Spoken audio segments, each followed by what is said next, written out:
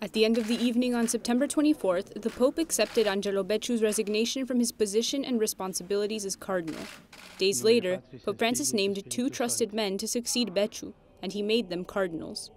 To the position of prefect of the Congregation for the Causes of Saints, he names the man who for the last 7 years has been the secretary of the Council of Cardinals.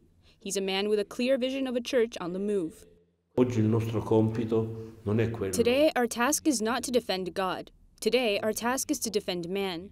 Often I repeat, as St. John Paul II told us in his first encyclical, man is the path of the church. If we lose our sense of humanity, our sense of what is human, if this sense of man is allowed to be replaced by other things, then we will no longer have a place to put our feet. The new pontifical delegate before the Order of Malta, to represent the Pope throughout the Order's institutional reforms, is one of the Holy See's most esteemed diplomats, Silvano Tomasi. I am at the service of this order to renew certain forms of its internal structure, such as social and humanitarian service. The order is doing a lot of good, but as with all institutions with roots in past centuries, it is in need of continuous renovation. Both cardinals favor a church that defends human beings and doubles its efforts to be coherent.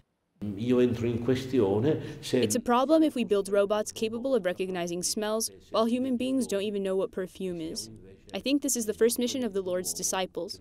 I jokingly say that God can defend himself, but we have to help him in the work of creation. We must double our efforts to be coherent with our Christian lives, because words alone don't provide credibility. We must overcome the scandals there have been. We must overcome isolation, fear, and self-interest.